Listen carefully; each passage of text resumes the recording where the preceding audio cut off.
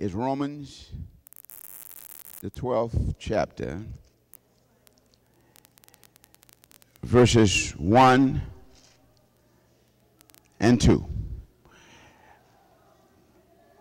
Hallelujah. Hallelujah.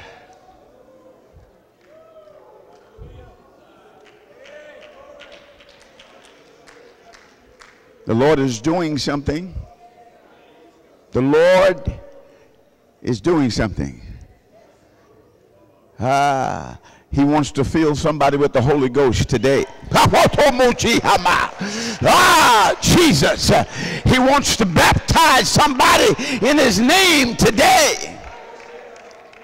My God.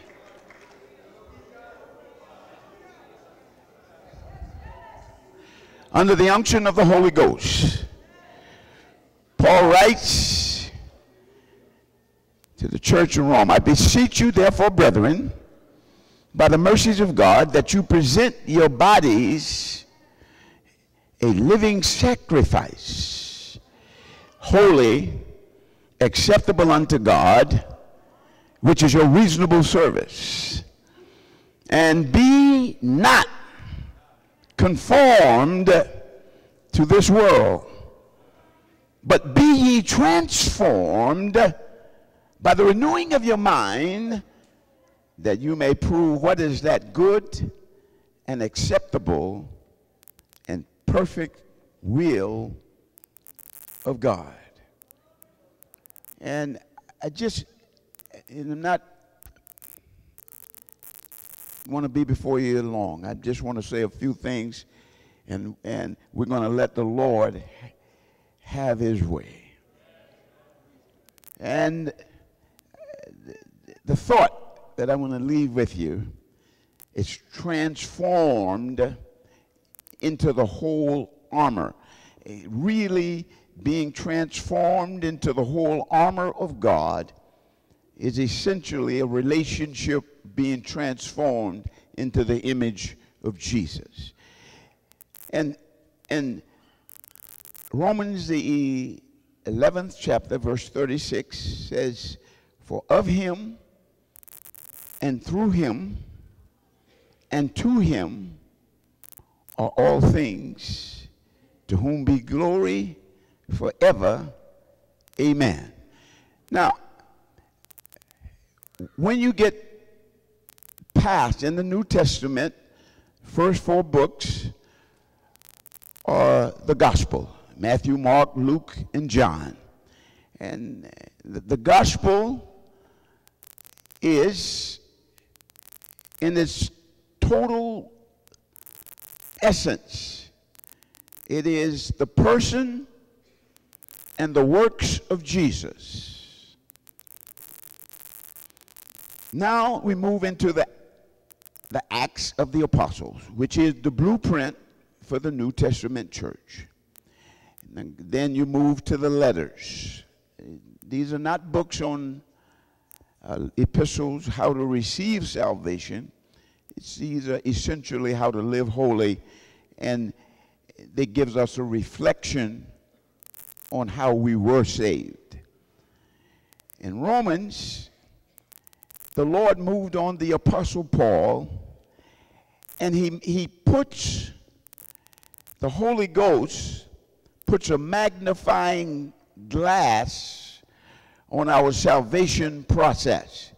It lets us see what happens and how we got to the point of salvation and what the Lord has done. And he frames his argument, or this book, like a lawyer presenting a case in court.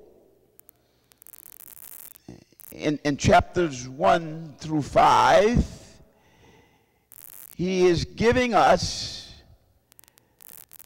the justification, how God came to the point of bringing justification to not just the Jew, but to the Gentiles.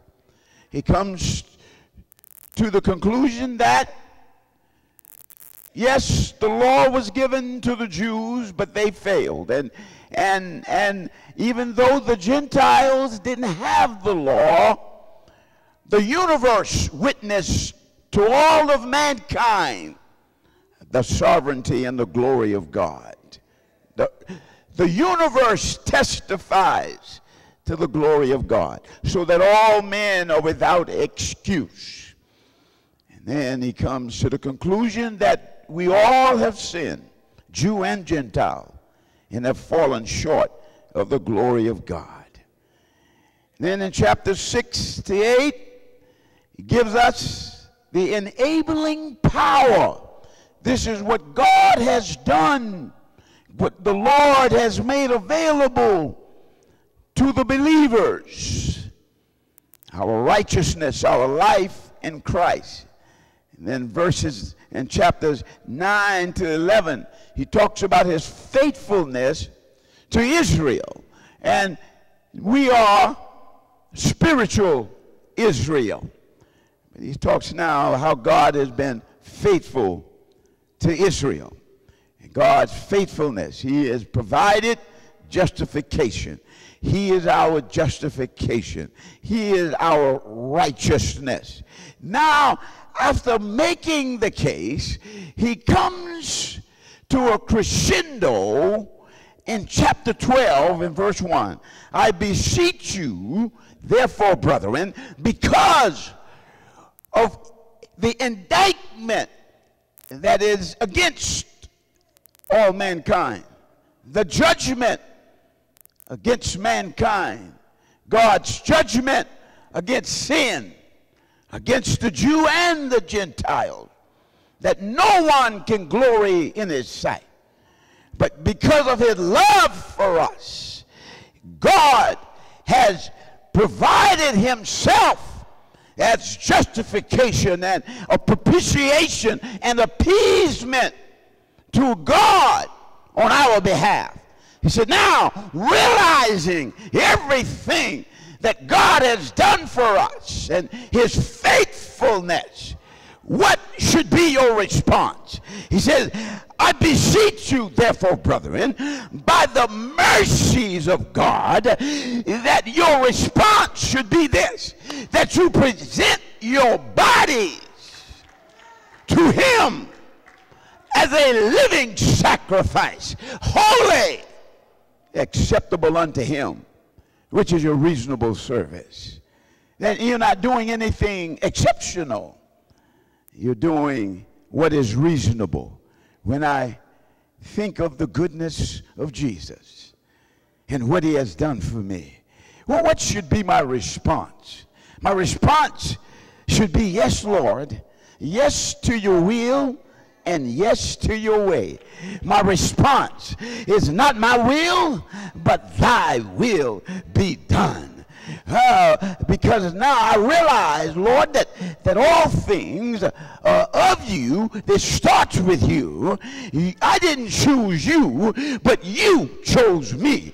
And you didn't wait until the 20th or the 21st century to choose me. You chose me before the foundation of the world. Before there was a mountain. Before there was a sea. Before there was a hill, before there was a moon, a sun, or the stars, you had already chosen me. And in your own time, you determined when I would be born. You determined the lengths of my days. You determined when you were going to speak to me. Some of us, Lord, we were on a dance floor. We were in a drunken stupor. We were in a drug-induced stupor. But he spoke to us and said, I'm calling you, because I chose you before the foundation of the world. And the devil tried to kill you, but he couldn't, because God had his hands on you. God said, you can't have him. That's my child. I got a purpose for him. I got a calling on his life. And I'm going to save him and raise him up for my own glory. Hallelujah. He made his own case. And then he said, now, all things are through him. So I chose you, and I made the way for you. And I am the vessel through which I'm going to funnel my spirit and my plan and my blessings and my purpose in your life. So I'm going to be that conduit.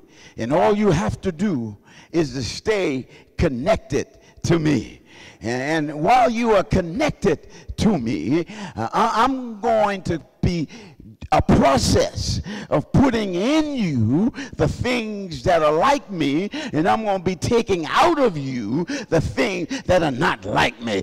I'm going to take out all of the things that you got from your father, the devil, before I came in.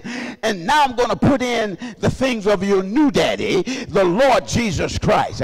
I'm going to give you my DNA. So now you're going to act like me. You're going to talk like me. You're going to love like me. You're going to forbear like me. You're going to forgive like me. And I'm going to make you a light in a dark world.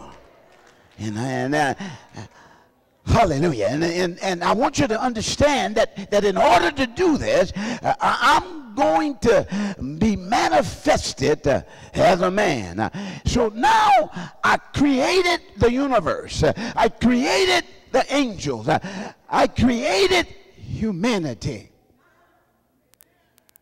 And now I'm going to be manifested as one of my own creation. I'm going to be manifested a little lower than the angels. Hallelujah. Come here a minute, Brother Donnell.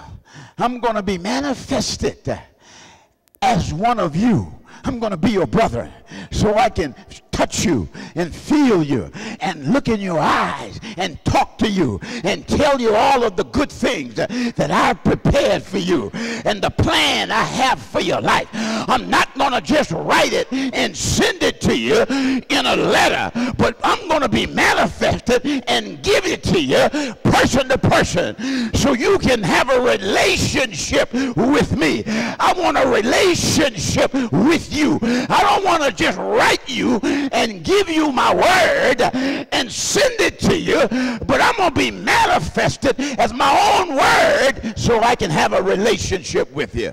Hallelujah. So I'm gonna come where you are. I'm going to meet you on your turf so I can elevate you to my turf. So he was created a little lower than the angels, met us where we were. And he says, now, I'm going to elevate you because you are going to be my bride. And when I finish this process, I'm going to elevate you above the angels. And there's not going to be nothing above you except me. And I'm going to bring you into a relationship with me that we are one. Hallelujah. I'm going to transform you. But while you are in the earth, I'm going to work through you. And I want you to be you're going to be my witness. And you're going to be my ambassador. But while you're in the earth, I want you to understand something, child, that you are in the world, but you are not of the world. And I don't want you to be conformed to the world. Now, I don't want you to get so comfortable with the world system that you try to pull the world into me. No, I want you to be poured into my image. Here's the world system, And I want you to understand, while it might look good, it might feel good, don't allow yourself to be conformed to this world. Because if you aren't careful, what the world will do is take you and pour you into its shape and make you look like the world, act like the world, talk like the world, and there won't be no difference. No, I don't want you to be conformed to the image of the world, but I want you to be transformed by the renewing of your mind, that you will walk in my word, that you will obey me, that you will be my extension in the world. And long as you are transformed into my image, baby, there's nothing can stop you. No matter what the devil throw after you, you'll be able to overcome, because you are not trusting on the stuff that the world can give you, but you're drinking from living water.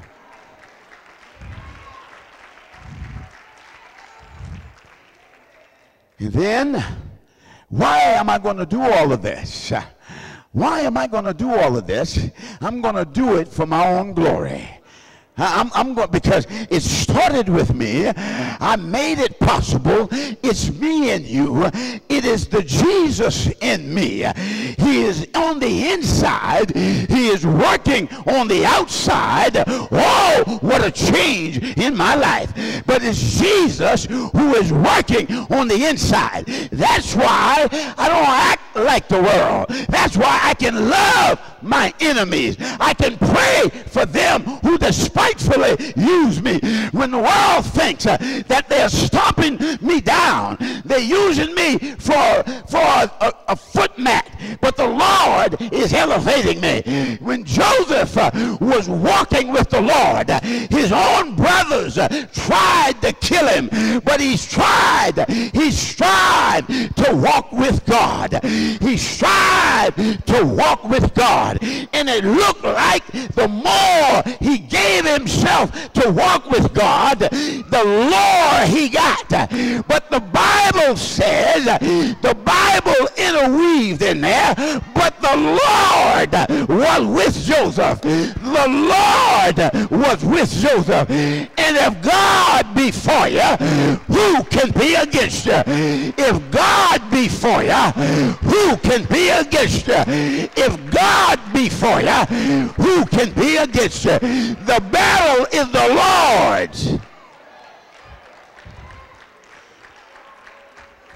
So while the devil tried to box him and he couldn't get him to back away from God, and box his head, his brothers tried to kill him, sold him away. I know some of you right now, you're going through some stuff. Your spouse may have abandoned you. Your children acting crazy. They're on drugs and they crack cocaine and their minds are messed up. And you are trying to walk with God. The money's not coming in right. The job is messed up. The boss is against you. But you say, I'm going to keep on praising his name. No matter what's going on in my life, I just can't stop praising his name. I just can't stop praising his name. I got a bad report from the doctor, but I can't stop praising his name. I lost my job, but I can't stop praising his name. My spouse walked out, but I can't stop praising his name.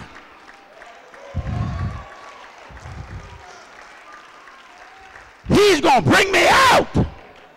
I don't know how, and I don't know when, but I know he will, because he's not a man that he should lie.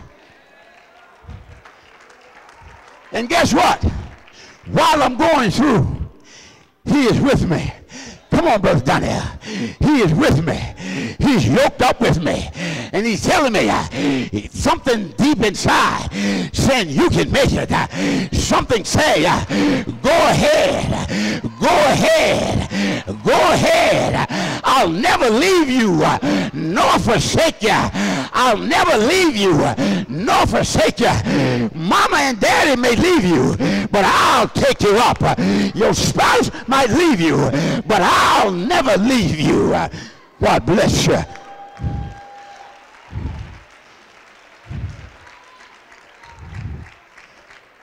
When we get to the end, to the through him, then he says, when you are delivered, when Joseph, the devil tried to box his head, and then when he couldn't beat him into submission, he tried to seduce him. I hate the devil. And you know what? He hates me. And I'm glad, because we got a mutual admiration club.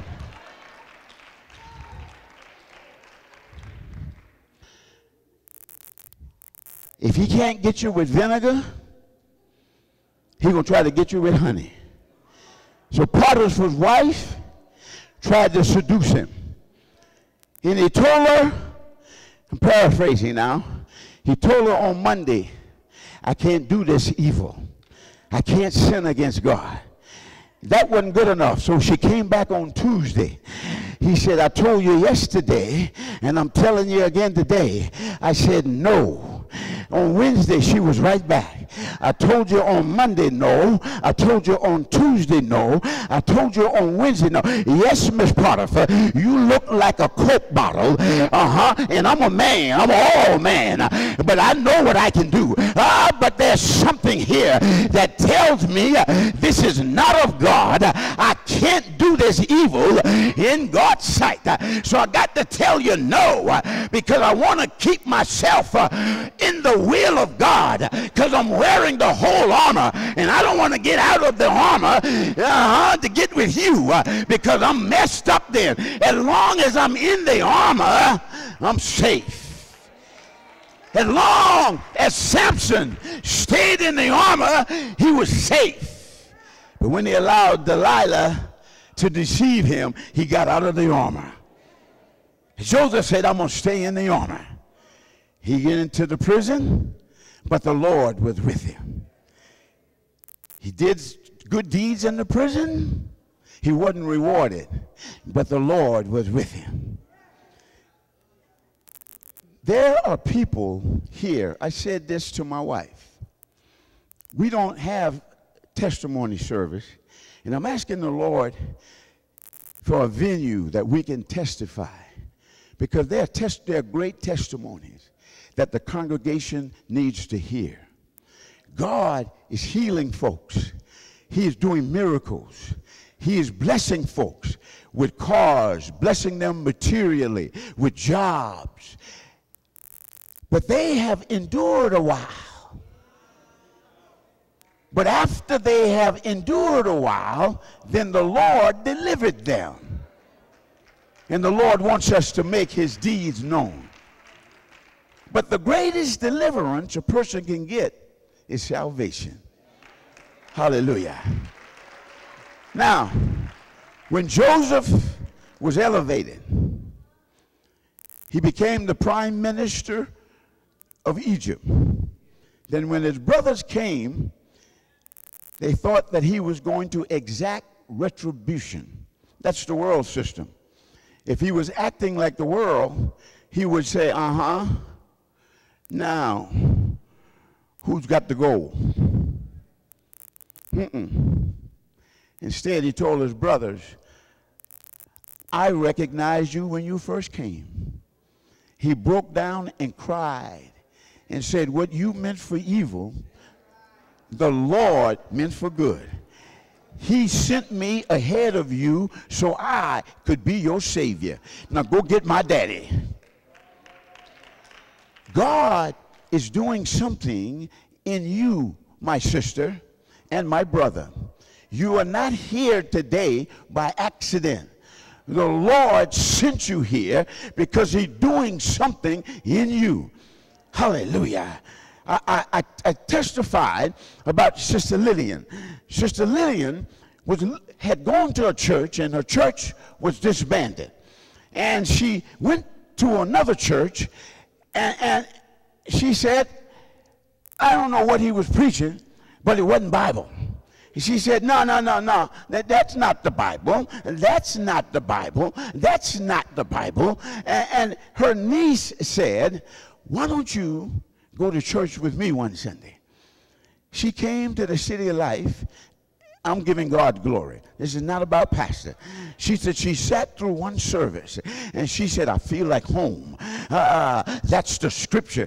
When the word of God feeds you, you know that it's the word of God. When you got a sincere and an earnest heart, and you are really seeking the Lord, he will send you to the place where you can hear his word. He will make a way for you. Last Sunday, after church was out, she didn't even, I'm not going to leave today without being baptized in his name. And she went to one of the parishioners, are you a member here?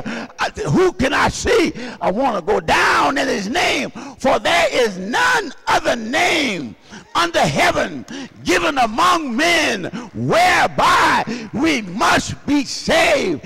There's salvation in the name of Jesus. There's healing in the name of Jesus. There's deliverance in the name of Jesus. There's forgiveness in his name. There's joy in his name. There's peace in his name.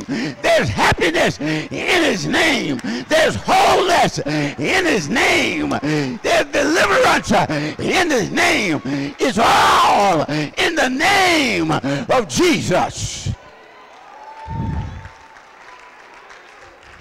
And at the end, every knee shall bow, and every tongue shall confess that Jesus is the Lord.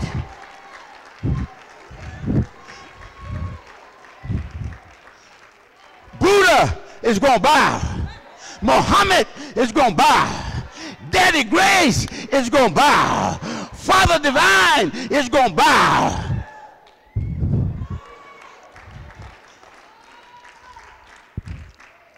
It's all in the name of Jesus. It's of him, it's through him, and then when we are delivered, it's all about his glory. It's all about his glory. When we say yes to his will, when we agree with him, then we adorn the whole armor of God. He transforms us in a process until we are wholly walking and living in the armor of God. And that is the breastplate of righteousness. Our loins gird about with truth. It is the helmet of salvation. It's the sword of the Spirit, which is the word of God. It's the shield of faith, and our feet are shod with the preparation of the gospel of peace. Those 6 components make up the whole armor of God. And you got to put it on and wear it every day. And it's not a one-time thing. You got to keep on putting it on. I want more of Jesus, just a little more Jesus, just a little more Jesus. Amen. God bless you in Jesus' name. Let's stand.